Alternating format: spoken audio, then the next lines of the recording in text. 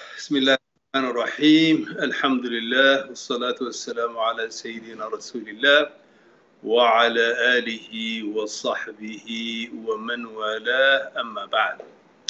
My dear brothers and sisters, by the grace and the will of Allah subhanahu wa ta'ala, today I'd like to share with you the story of Prophet Musa with a righteous man known as Al-Khidr. And this story is mentioned in Surah Al-Kahf, the chapter of Al-Kahf. And it is the third story of four important stories mentioned in Surah Al-Kahf, the chapter of the cave. And as I mentioned previously, the stories of the Quran focus on the important lessons that we can learn from. The stories of Quran are not mentioned for historical purposes. Some details pertaining to the story of Musa and Al-Khidr are mentioned authentically in some of the books of Hadith, such as Bukhari and Muslim. So accordingly, whenever we study any story mentioned in the Quran, we should primarily rely on what we have been told in the Quran and what has been mentioned in authentic Hadith. And the reason I mention this is because there are many additional historical details that people associate with the stories of the Quran that are not authentic, nor do they have reliable sources. So from what has been mentioned, the Hadith authentically, we know that Prophet Musa, may the peace and blessing of Allah be upon him, was once asked as to who was the most knowledgeable person on earth. And Musa, being a prophet who was given knowledge that was not given to anyone else, he responded that he was the most knowledgeable. Then Musa received by revelation the news that there was someone on earth that he has knowledge that Musa did not have. So Prophet Musa then decided to make a journey and to meet this person and learn from him. And he decided to live in the company of his disciple, who the Quran does not tell us his name, but the scholars of Tafsir tell us his name was Yusha ibn Nun. So the story begins with Musa telling his disciple, لا أبرح حتى أبلغ مجمع البحرين أو أمضي حقبا. That he told him, I shall keep traveling until I reach to Majma' al-Bahrain. Majma' al-Bahrain is the point where the two seas meet, the conjunction of the two seas. And some scholars say the two seas that are mentioned here are the Red Sea and the Mediterranean Sea. So somewhere around the Sinai desert in around Palestine and then so on and so forth. So he told him that I shall keep traveling until I reach to Majma' al-Bahrain, the conjunction of the two seas. And this is where he was told that this knowledgeable, righteous person will be available. So in the company of his disciple, he left. And he arrived at his destination, And he found the man. And who was this man? This man is mentioned in the Quran as عبدا من عبادنا, that a servant from our servants, meaning that he was a devout, righteous person. Now, many scholars say that he was not a prophet, even though he was given knowledge that no one else had, even though he had knowledge that Prophet Musa did not have. Still, he was not a prophet according to many scholars. So he's described in the Quran as a servant from our servants. He's described as someone whom Allah bestowed mercy, rahmah, upon him, and someone whom Allah bestowed upon him unique and extraordinary knowledge. So a man who was a devout servant, blessed with knowledge, and blessed with Allah's grace and Allah's mercy. That's the extent we know about him from the Quranic verse, but from the hadith of the Prophet and from the commentators of the Quran, we know that he was Al-Khidr. So he met him, and Khidr and Musa humbly said to him, "Shall I follow you? Shall I accompany you? And what is the purpose? So that I learn from you. أن تعلمني مما علمت رشدا." So that you teach me from the guidance that you have been taught. Now Al-Khadr was willing to accept Musa as his student and to allow him to follow him and be in his company. But he said to him, قَالَ إِنَّكَ لَن تَسْتَطِيعَ مَعِيَ صَبْرًا. He said, you will not be able to be patient with me. Why?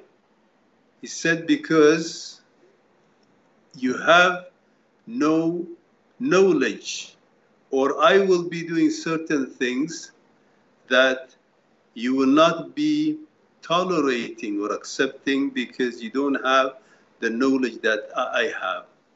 In other ways, that you don't have the background or the full knowledge, and you will see me doing certain things that you will object to and you might find outrageous. So he said to him, if you want to follow me, then the condition is, do not ask me anything unless I tell you what it is. So Musa agreed. So the condition to be in his company is not to question anything that he does. So Musa accepted that condition, and he said, by the will of Allah, I shall be patient. So they left. They left together. And the first thing that happened was they boarded a ship. And this ship was owned by a group of poor fishers. People who do fishing, they were poor. That was their only source of livelihood. And they were kind enough that they allowed Prophet Musa and Khidr to ride the ship free of charge. But right away, Al-Khidr did something that was very disturbing to Musa alayhi salam. Right away, he made a hole in the ship. And Musa said to him, أَخَرَقْتَهَا لِتُغْرِقَ أَهْلَهَا لَقَدْ جِئْتَ شَيْئًا نُكْرًا لَقَدْ جِئْتَ شَيْئًا إِمْرًا. He said to him that you put a hole in the ship and you want people to drown? Then here Khidr said to him, didn't I tell you, you will not be able to be patient with me? So what Musa saw was something that anyone would consider to be unacceptable, because these fishermen were nice, they allowed them to board the ship, And the first thing he does is he makes a hole in the ship. And obviously, anybody would consider this unacceptable. You can't do this to people who have been nice to you. But not only that, this is their only source of livelihood. So Khidr did that for a reason, which he knows, but Musa doesn't know what that reason is, and that's why he did not accept this, and he very strongly objected to that. So then Khidr reminded him, didn't I tell you, you cannot accompany me, because there are many things that you fully do not grasp or you don't have the full knowledge. Musa apologized. قال لا تؤاخذني بما نسيت. He asked for apology, and then they continued their trip again. Now, right away, shortly after that, Khidr finds a young boy and he kills him. And this was even worse than the first one. So imagine if Musa was outraged by what he did the first time when he made a hole in that ship. Now imagine how much angry he would be now when he sees him killing an innocent boy.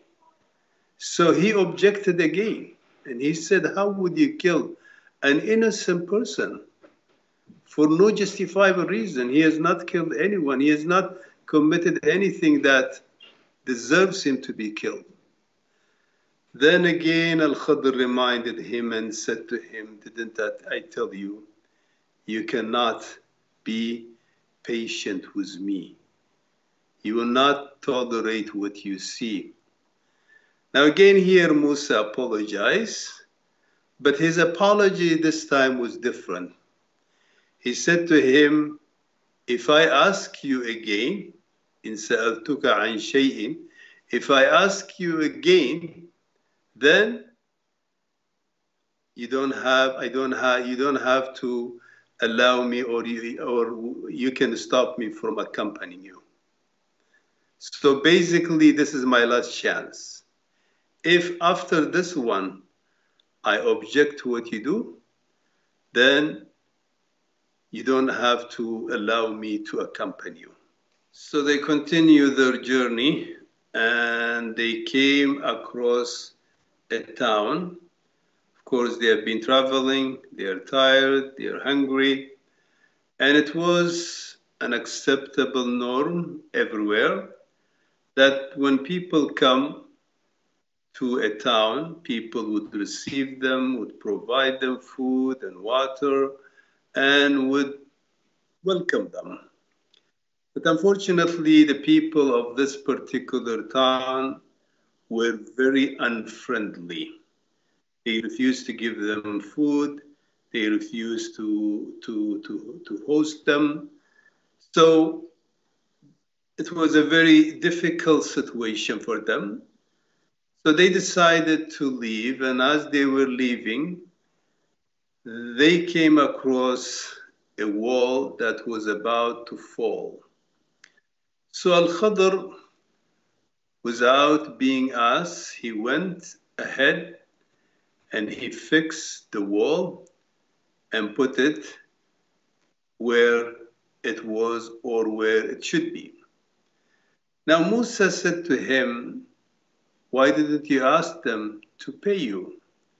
Because they were in need of food, so if they would have paid him, then possibly they could go and buy food. So he said, why don't you ask for compensation for putting that wall back to normal and fixing it? So here Al-Khidr then said, that is the end. هذا فراق بيني وبينك. This is the point where we are to be separated, because if you remember, Musa said, if I object again, if I ask you again, then this will be my last chance. So he had his last chance, and now came the time for both to depart.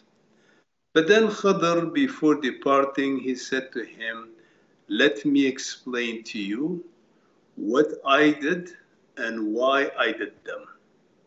So the first one, why did he make a hole in the ship?